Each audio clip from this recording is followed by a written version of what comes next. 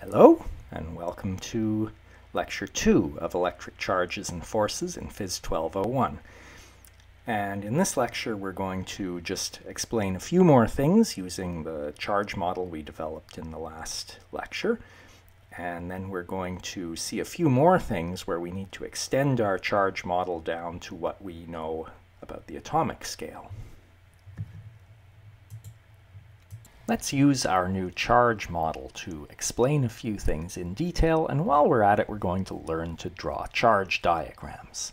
So here's a neutral metal ball, and notice I've drawn it with equal quantities of positive and negative charge, and especially when I'm talking about neutral objects, I'll tend to draw both of the signs of charge in it. Here's a negatively charged plastic rod. I haven't bothered to draw the positives in it, and that's because it's going to remain negatively charged throughout this. So let's talk about why, when we touch this negatively charged rod to this neutrally charged ball, the charge transfers so that the ball ends up negatively charged. So here we go. We touch the negative rod onto the ball. Now remember, like charges repel. Now this rod is full of negative charge, and they're all pushing away on each other.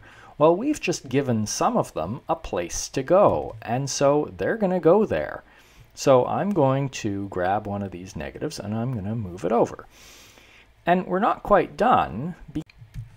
We've seen that we can charge part of the rod and the other parts will remain neutral. So apparently charge doesn't move around on it very well. So if I now touch another part to the ball, like over here, then a little bit more charge is going to get transferred. And so this is going to explain both why charge transfers, because it's pushing itself away, and with the rod, why we had to seem to touch the ball a bunch of times. We're transferring charge off of different parts of the rod. Now let's talk about discharging. When we take this rod and we now touch the rod with our hand or to the desk. So here's just something that we're touching the rod to. And again, this thing is neutral, so I'm going to draw both signs of charge on it.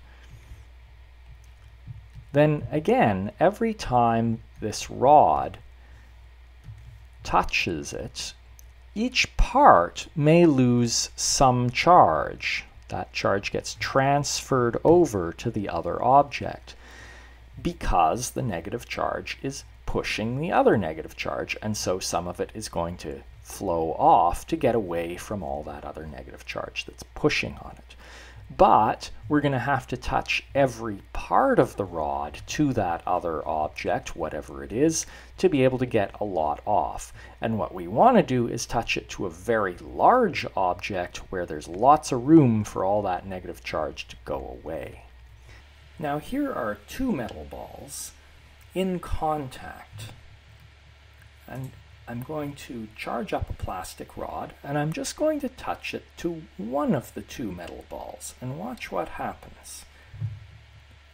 After the two metal balls have been touched, now they repel each other. It takes them a little while to settle down, but you see they're repelling each other. They were hanging, touching, and now they're standing out from each other. Now that's interesting because I didn't touch both balls. Also, if I just give them each a light touch with my fingers, it totally discharges them. What just happened is subtle, so let's talk through it. After the negative plastic rod touched just one of those two metal balls, the metal balls repelled each other.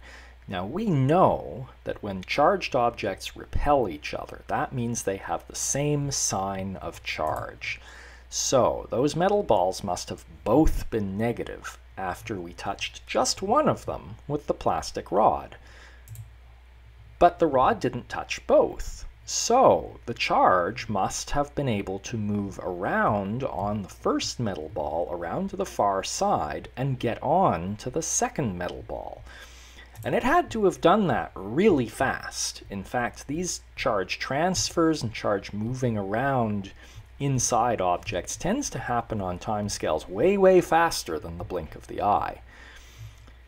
Now let's contrast that with an earlier observation. And that's that when we rub plastic or glass, the rubbed end ends up charged. But the end that we didn't rub remains neutral. We've seen that because the unrubbed end doesn't exert any electrical forces. So while charge moves around easily on the metal balls, it doesn't seem to move around on glass or plastic. And this is telling us that there are fundamental differences between these materials. The other thing is that I could discharge those metal balls by just touching them, just for a moment. But remember, to fully discharge a plastic rod, I kind of had to touch it all over and roll it around on the desk. It took some effort. So this is again telling us there are some big differences about how charge is transported on these objects. What we've just seen is that the metal ball is a different sort of material from the glass and the plastic rods. The metal ball is an example of a conductor. Charge moves freely throughout it. And in contrast, the plastic and glass are what we call insulators. Wherever we put charge on an insulator, it tends to stay there. And for the time being, you can think of conductors as just metals, and basically everything else as insulators. Now that's not really accurate. For example, once we get outside of solids, there are lots of liquids that can be conductors which aren't metals. But as a start, just think of metals as conductors and everything else as insulators. There's a nagging question we've had with us ever since the beginning of this unit because we used it in the definition of charge. Why are neutral objects attracted to charged objects? Opposites attract, like charges repel. Shouldn't neutral objects experience no electrical force? Why are they attracted? Well, let's look at this. The charge model will answer this for us, but we need to bring in an additional piece of information. For the metal ball, we know that charge moves around on it freely. And I'll bring in another piece of information here. It's actually only the negative charge in a metal ball, in any metal, that moves around freely. The electrons move around. The positive charges are locked up in the nuclei of the atoms, and those don't move around. Now, as we bring a negatively charged plastic rod, for example, close to the neutral metal ball, it's going to push on the electrons and pull on the positive charges. Well, the positive charges are stuck where they are, but the negative charges can move, so they tend to move away from the plastic rod to the far side of the ball. Now, this is an exaggeration. They really only move a very small distance. But the effect is now that there are two forces acting on the neutral metal ball. There's an attractive force on the positive charges and a repulsive force on the negative charges. But remember that electrical forces get weaker with distance. And these negative charges are, on average, farther away than the positive charges. So that repulsive force is smaller than the attractive force. So the net effect is that the neutral metal ball is attracted towards this negatively charged plastic rod. We call what's just happened to the neutral metal ball polarization. The metal ball is now polarized.